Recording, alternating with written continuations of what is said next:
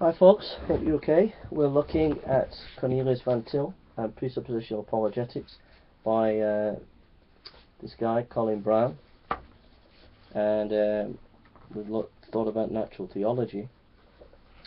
Van Til sees the history of secular philosophy as a massive commentary on the Apostle Paul's observation to the Corinthian Christians.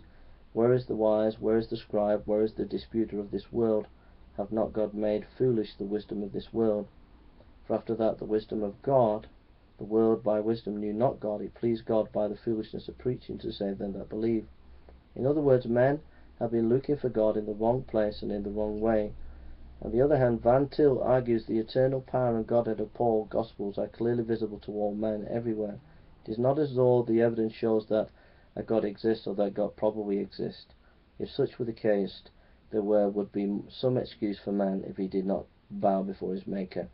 Paul makes bold to claim that all men know deep down in their hearts that they are creatures of God and have sinned against God and the Creator.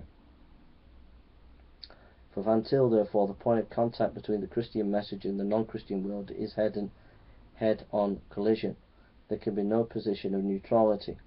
Not only does the Gospel reveal God, but every single fact in existence does so too.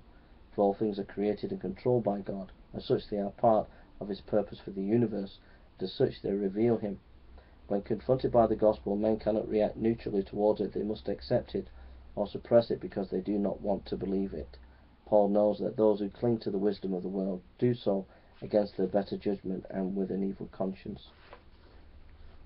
The task of the Christian apologetics is not to try to discover some neutral common ground on which the believer and the unbeliever may stand, for this fails to appreciate that the unbeliever is already aware of God's existence and his own responsibility before God.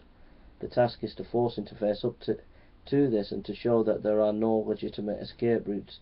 In other words, it is to lay bare the presuppositions of our thinking.